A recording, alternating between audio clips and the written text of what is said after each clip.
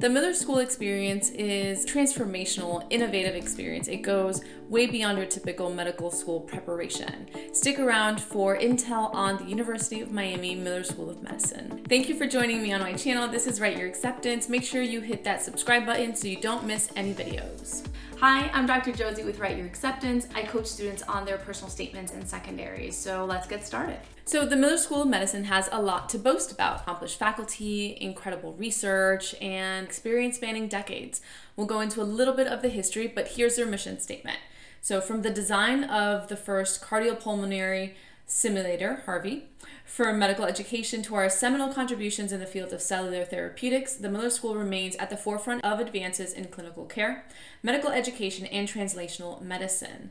So they have a ton of accolades. They're ranked #1 in their ophthalmology department program, and they have the Sylvester Comprehensive Cancer Center, and it's the only NCI designated cancer center in the region. So let's get into a little bit of their history. The Leonard Miller School of Medicine was founded in 1952. It was the first medical school in the state of Florida. It now, I'll tell you, includes 21 clinical departments, 6 basic science departments, 45 centers and institutes, 23 administrative groups, and 1,400 faculty members. It is pretty competitive in the rankings. It continues to move up. As of about 2017, it was 44. They, in the last few years, have had a very interesting kind of strategic evolution and growth as a program. They are under the stewardship of Dr. Henry Ford. He is Dean and Chief Academic Officer. And there's this culture of change and adaptability in a positive way, I think, that we should note, because it's very easy to say, you know, we value diversity or kind of we value this or that, serving our community. And most medical schools do, absolutely. But not many will share their kind of internal conversations and emphasis and work on this type of principles. So, and does.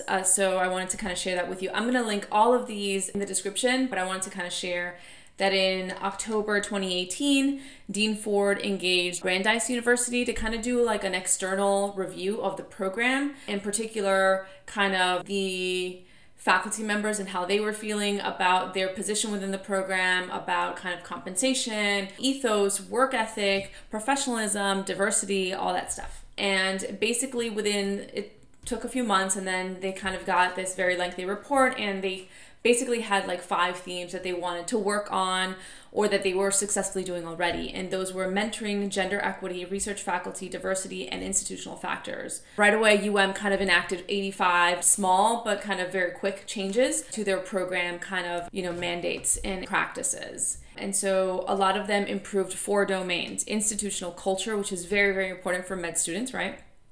Research and development, compensation, and faculty affairs and professional development. So those are the 4 domains that they worked on. So let's talk about curriculum. The University of Miami has what they call the nextgenmd curriculum.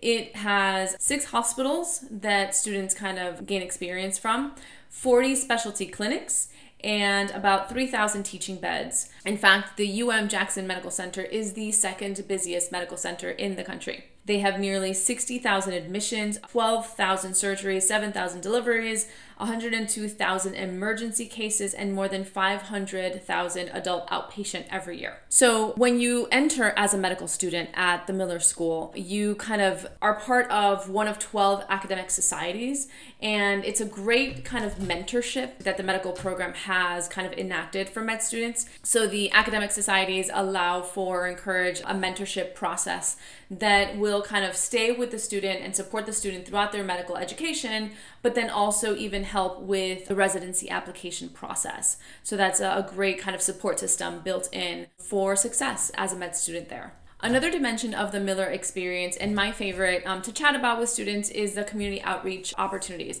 So I just wanted to plug this idea for a second. Hopefully you're watching this video to learn more about the Miller School of Medicine at but maybe you are applying already and you are about to write your secondaries. This is a great video to kind of really learn the particulars of how you see yourself living and learning in this program.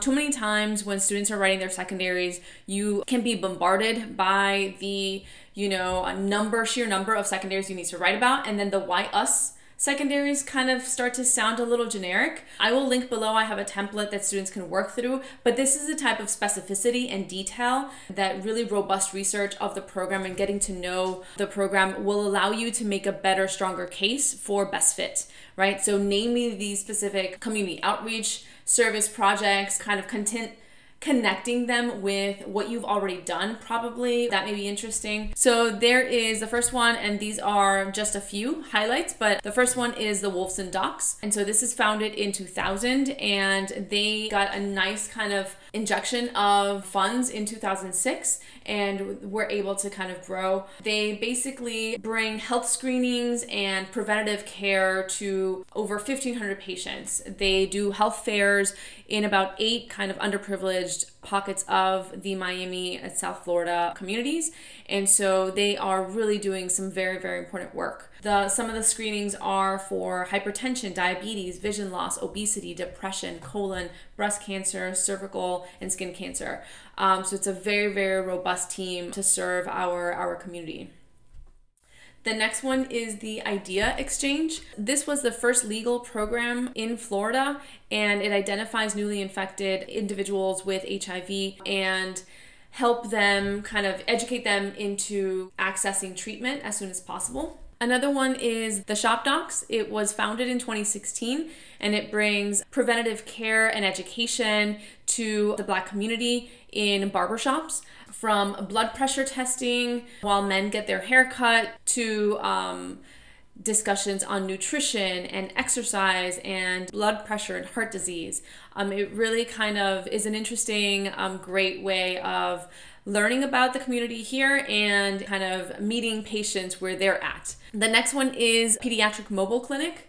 And so this serves underserved, underprivileged communities in Miami-Dade. They set up near schools, near churches, and try to kind of serve as many children as possible in the community. Although there's definitely more, the last one I'll chat about is the Sylvester Comprehensive Cancer Center's Firefighter Cancer Initiative. So the primary goal is to really learn about why there is such a high case of cancer among the firefighting community. It's to better document and to better understand kind of lifestyle and dangers of the field and how they could be addressed better. The cool thing about this firefighter initiative is that they're also kind of developing new ways to reduce the risk. So it's not only kind of learning and documenting what is going on in this profession, but also kind of how to help reduce the cancer risks. So let's move on to clinical and research experiences as a Miller medical student. Like I mentioned, they are the best in ophthalmology by US News and World Reports. They have been #1 for 19 times, and they have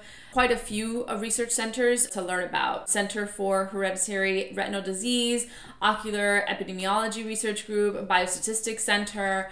They also have the Retinal and Macular Degeneration Research. You also have the Sylvester Cancer Research Center. And so if you've been doing work in cancer research of any kind, that may be interesting to kind of link in your secondaries. Are you applying to the Miller School of Medicine? Comment below. We'd love to know. Okay, so let's move on to class profile and details on getting in. So each year, the class looks like just shy of 200, so 198 students as the entering class. About 150 go into the MD program, and about 48, so just shy of 50, go into the MD PhD program. You have to be a US citizen or permanent resident to begin the program. Because the state of Florida doesn't subsidize, this is a private program, private university, there is no longer a preferential treatment to Florida residents. The Casper test is required, so that is something to look into for sure. And so how does the application kind of process go? An application is scored individually by 3 panel members, admission committee members. So the factors are GPA, MCAT, diversity of experience. This is where the personal statement comes in clutch, right? Meaningful patient contact, again, very important to show those patient-centric experiences and lessons learned in your personal statement and activity section, right? And so then the scores are tabulated, and then they go from like highest students ranked points system, right? So the students that receive the highest points will start being invited for interviews first. The average GPA of kind of undergraduate GPA for their entering class was at a 3.7, a 3.6 for science, and the MCAT kind of average is 5.05 to 5.15. I always love to know what students majored in, and so they actually have this on the site. I will link it below. From one class profile, they had anthropology, biochemistry, biology, biomed engineering, chemistry, classics, economics, English, foreign language, genetics, human biology, international relations, mathematics. So they do have a wide range of pre-meds coming in with, as long as you have your pre-med classes, right, with other interests and focuses. They also have their match percentages and where students matched for the last 10 years on their site. So I'll definitely link that below. I hope you found this video helpful to kind of get an idea of the Miller School and what they have to offer. And if you're writing those secondaries, this is super, super important to make sure that you are kind of, really giving a specific, compelling case as to why this is the best fit for you. And if you are in the process of writing your personal statement, you can book your free strategy call with me and learn how I work with students. That is in the description below. My template for the Why Us and the secondaries are below. You got some goodies down there. So thanks for watching. Give us a like if you found it helpful, and I'll see you soon. Bye.